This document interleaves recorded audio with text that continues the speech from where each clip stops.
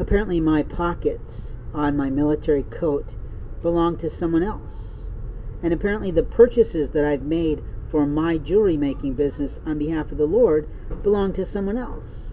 And apparently the computer designs that I make now, and I have in the past, are being commandeered by someone else. And apparently the person who keeps molesting my body at night while I'm sleeping because they decide to play a game on me in the jail belong to someone else. Because I wake up and I look over my faith bobs that I've designed, and somebody has once again changed the handles off what I'm making.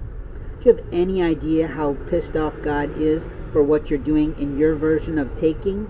You have lied to yourself about where your rights begin and end. You have availed yourself of getting out of nothing again and again. Your responsibility lies with the stupidity of your fucking choices in life.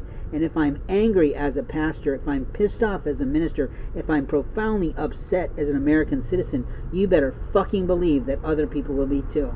You see, in America, we have the Second Amendment, motherfuckers, and that says I have the right to defend myself. But you pansy-ass little paltry little faggot little girl don't even give me that chance, do you?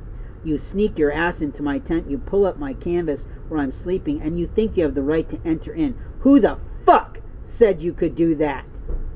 In America, we have rights. And you fucking have a husband, so go fuck him at night and stop walking into my tent and taking my belongings and pissing all over my creations and screwing my life. And when I record these fucking audiocasts, I have the right to be as passionate as I fucking want to, so you'll start thinking about your fucking life and do your life elsewhere.